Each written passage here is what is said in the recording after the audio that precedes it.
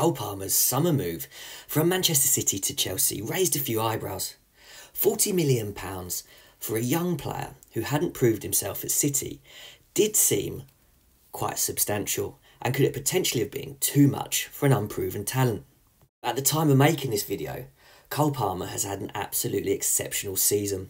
He scored 7 goals in his last 3 Premier League games, and 2 of those games he scored a hat-trick versus Manchester United and 4 goals versus Everton.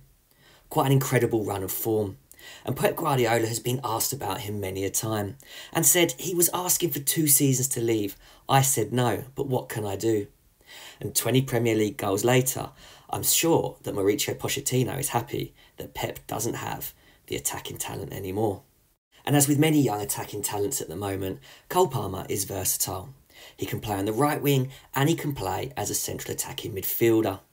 And being in these positions, he's got end product, he's got style on the ball, he's got class. But Pochettino has used him mainly as a right winger, starting in 18 games and scoring 12 goals from the right wing position, and then 12 and 10 from that cam role. When he's out wide right, he's got threat on the ball, but he loves to make runs diagonally in between the left back and the centre back so he can get through on goal, where he can showcase his exceptional finishing abilities on his left foot, but also on his right foot. He is calm and composed, and he's an incredibly productive player. His expected goals this season are in the top 1% of players or attacking players in the top 5 leagues in the world, which is quite exceptional. And if you look at the Premier League, he is joint top goal scorer with Manchester City's goal machine, Erling Haaland. So for a player who's in his first whole season in the Premier League, that is incredible. And when he's out wide, he has the opportunity to combine with a centre forward, and it allows midfielders to get Cole Palmer involved in the game, drifting inside to the pitch. He can get more involved closer to the goal, and he does this by utilising the half space. He doesn't stay out wide as a traditional winger. Cole Palmer likes to get on the ball and create and make things happen, and by utilising the half space he can do this effectively. He wants to get on the inside of the defender so he can get closer to goal. Half space is an area that Cole Palmer is incredibly comfortable in, and it forms the basis of his performance when he's out wide on the right. And this half space gives him chance to potentially get on the ball and create. Now firstly, he utilises it so well by using the fullback's overlap to cut inside. As the fullback runs round him and progresses forwards, it drags the other fullback, the defensive fullback, wider. Cole Palmer waits for this run from his own fullback and drives inside with the ball.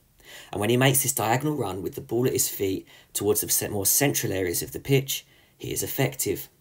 But he also drifts inside when the fullback has the ball themselves, which allows him to receive it in space closer to the penalty area and the central areas of the pitch, and then play through balls, getting space to play through balls into midfielders or forwards making runs through. And this is really vital for the way that Chelsea play. They like to play counter-attacking football, and they like to get runners forwards from midfield and have centre-forwards like Nicholas Jackson running behind the defence. And Cole Palmer is in the top 1% of players for these successful through balls, and the top 5% of players for progressive passes forwards. So he can get the ball in sort of narrow areas of the pitch and play forwards.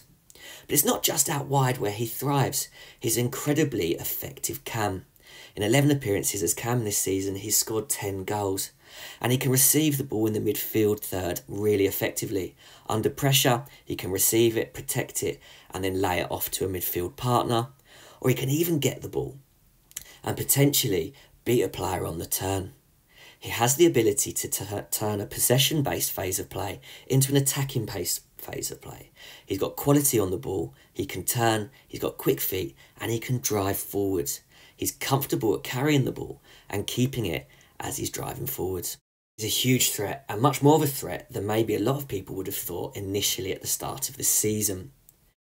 In the top 5 leagues in Europe, Cole Palmer has a very interesting stat in his favour. If you look at these names, they're all elite players and their goal involvements are incredibly high. But Cole Palmer has the best goal involvement number out of everyone in Europe under 23 years of age, which shows what a talent the young player is. He may be in England's Euro squad, but Mauricio Pochettino is sure to be incredibly happy with the signing of Cole Palmer, as he's delivered much more than we previously would have thought of at the start of the season, and it looks like he could just be an elite performer for Chelsea and England.